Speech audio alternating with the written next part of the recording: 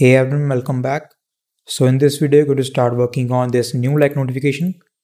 So inside a util server folder, I'm going to create a new file, notification actions. And inside this file, we are going to need the notification model and the user model. So let's import these.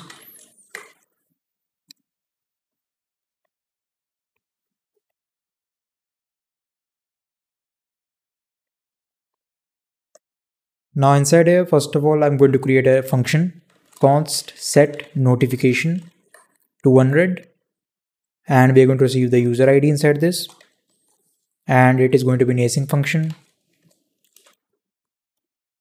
And inside here, inside try catch block, if there is any error, I'm just going to log the error. You can handle error any way you want. So here we're going to look for the user, await user model dot find by ID, the user ID. And here we're going to check if not user dot unread notification. So if unread notification is equals to false, we're going to set it to true. So user dot unread notification is equals to true. And we're going to save the user. And after this, just return. So inside the user model, you can see right here, we have the unread notification property and it is a boolean. By default, it is false. So in this function, we are going to set it to true. And now I'm going to create a function here, const newLike notification. Again, an async function. And inside this function, we are going to receive the user ID, the logged in user's ID, the post ID. So the post which is liked by the user, and user to notify ID. So the user whom we are going to notify that his post has been liked. And again inside try catch, again I'm just going to log the error. And here we are going to first of all find the user who we are going to notify. So const user to notify, await notification model dot find one. And we're going to look for the user with this user to notify ID.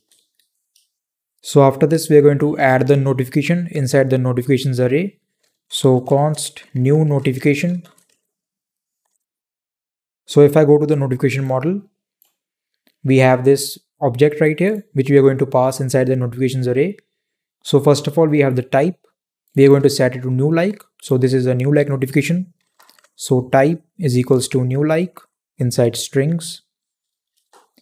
And after this, we have the user post, and we do not need the comment ID and text here. These fields are only going to be used in the comments, and we have the date.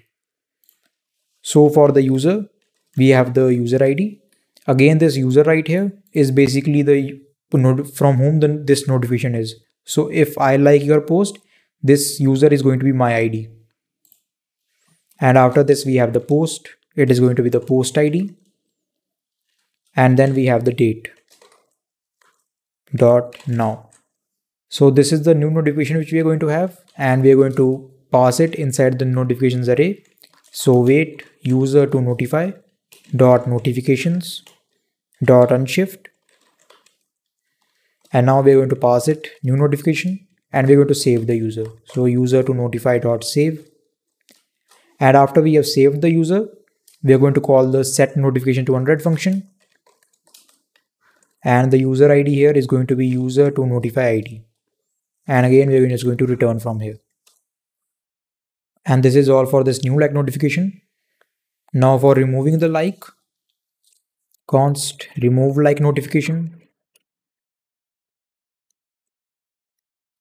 And inside this function again, we are going to receive the user ID, the post ID, and the user to notify ID.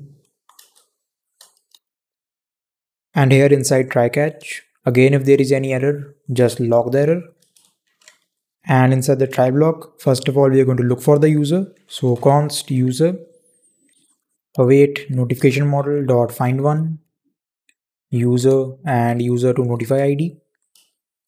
So we are going to remove the notification of the liked post from this user's notification model. So first of all, we are going to find the notification. So const notification to remove user.notifications.find and notification.type is equals to newLike and notification.post.toString is equals to post ID. Let's save, and we are going to have another condition, and notification.user.toString is equals to user ID. So we are looking for the notification inside the notifications array whose type is newLike and whose post ID is equals to this post ID which we are going to pass inside this function, and the user ID is equals to this user's ID which we are going to pass. So we are looking for the notification whose type is newLike and whose post ID is equals to the post ID, this post ID right here inside the parameters, and the user ID is equals to this user's ID right here. Also, I've added the toString here because inside the model we have this object ID. These are not strings. So this will return us the notification, and now we are going to find its index. So const index of user.notifications.map notification,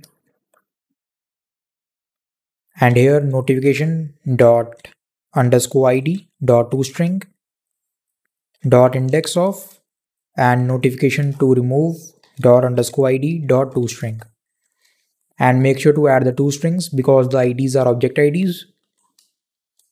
So this will return us the index. We are going to splice it out. So wait user dot notifications dot splice. The start number is going to be this index, and we're going to remove one item, and then we're going to save the user. So wait user dot save. So this is all we had to do for removing the like notification. And now I'm going to export these functions. So module dot exports and new like notification and remove like notification. And we are using the module dot exports because these are going to be used inside Node environment. And now inside our API folder, we have the posts. And now let's import these functions. So require util server and our notification actions, new like notification and remove like notification. So on the route where we are liking the post, after we are saving the post, here we are going to check if post.user.toString not equals to user ID. We are going to call this function new like notification, and the user ID is going to be right here from a middleware. Post ID, we are getting it inside the params, so post ID, and the user to notify ID is going to be post.user.toString. So we checked for this if post.user.toString not equals to user ID. So this basically means that if you are liking your own post, we are not going to send a notification to ourselves.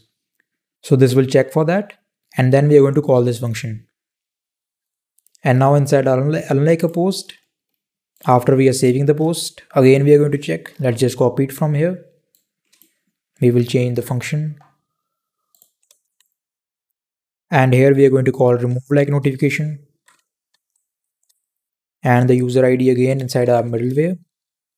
Post ID, we are getting it inside the params, and user to notify ID again post.user.toString. So this is all we had to do for adding and removing the notification of liking a post. In the next video, we're going to work on adding notifications for comments. So I will see you there.